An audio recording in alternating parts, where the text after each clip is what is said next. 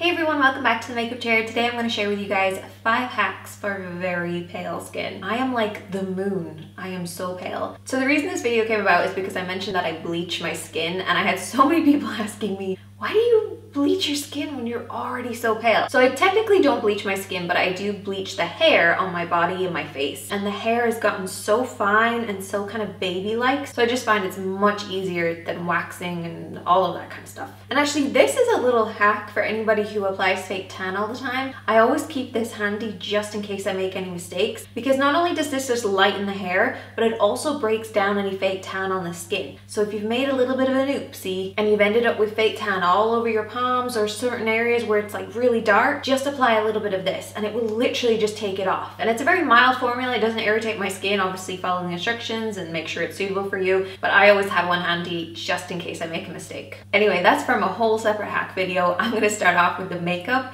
for pale skin. So the very first thing that you need to know about pale skin is that usually it looks a little dull and it can look very flat. So the main thing is to apply lots of moisturizer on any skin that happens to be exposed. And another way that you can add a little bit more life is to mix in a highlighter with either your primer or your moisturizer. You just have to make sure you're choosing the right color though, because that's a little tricky part as well. I'll link some of my favorites in the description box, but the one that I use today is a drugstore one. I think it's only like €3 and a little goes a long way. And I just find it gives you a lot more confidence to go fake tan free, which is pretty hard, especially in Ireland because we love our fake tans, but I find that a lot of moisture and a lot of highlighter just gives you that healthy glow that you can kind of skip it a lot of the time. And my next thing is to use correctors. This will give your foundation a helping hand and stop your skin from looking too gray, because a lot of those tones will kind of break through the foundation, and because the foundation is so light, it ends up looking really gray. And if you haven't seen it already, I'll link up here and in the description box my video about how to use correctors correctly. And then you can go ahead and apply your foundation. Now, picking a foundation from the drugstore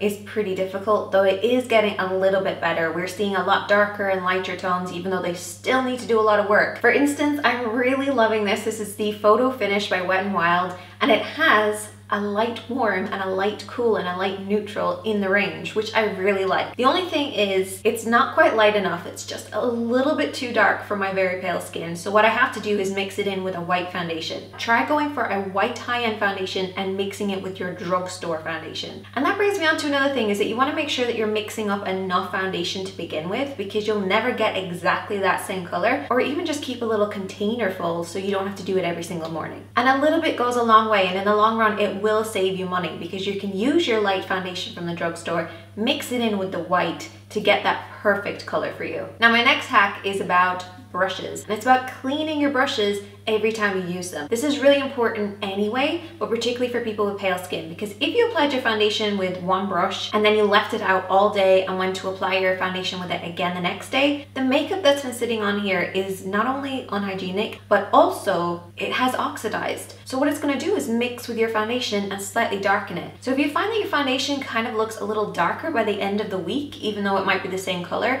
it could be that your foundation brush is not clean, so make sure you're cleaning them. Once you've applied your foundation and then go in and set it, it's hard to find a really light powder, but Blank Canvas Cosmetics have you covered. They have their awesome palette which has a white. Now you guys can see it's the most used one because I'm so pale. So I always try to fix this in with my L'Oreal True Match mineral powder, which I'm obsessed with, but it is just too dark when I'm so pale. And then we do end up with quite a matte finish, but the great thing about that L'Oreal True Match and this powder is that gradually that natural glow that the skin has eventually comes through. So from the start of the day to the end of the day, my skin actually is going to look glowier and healthier, which is what you want when you have very pale, matte, dry skin. It is then time to move on to contouring and highlighting, and this can be a little tricky when you are so pale. So let's start off with contouring. So what I typically do with the contour is I use a purple toned eyeshadow.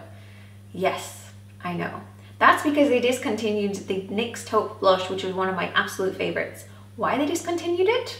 I do not know. But I use a purple toned blush and I apply this where I want my contour to be. And then I use a cool tone bronzer to go over it, because what you don't want to do is end up with a very purple kind of shadow. It can look a little bit bruisey. You also don't want to use any purple tones around the hairline. So I typically go a little bit warmer just around the hairline, as you guys can tell. So here we have that nice shadow effect. but around the hairline it's more of a slightly darker shade of my skin, because I don't want to apply purple tones or very cool tones around my hairline, it can look very bruisey and unnatural. Now blush is your best friend as well, so don't forget to apply blush. I typically go for pretty much anything. When it comes to highlighter, we have a few little problems here too. Mary Lou Manizer is one of my favorite highlighters, but it's actually darker than my skin, so I can't use it unfortunately. But Makeup Revolution has the solution. Ooh, that should be their slogan. And it has these beautiful tones for contouring, but it has this gorgeous white highlighter. Now what I really like about this particular white highlighter, it's baked with a gold shimmer running through it. So you don't end up with a very silvery blue tone,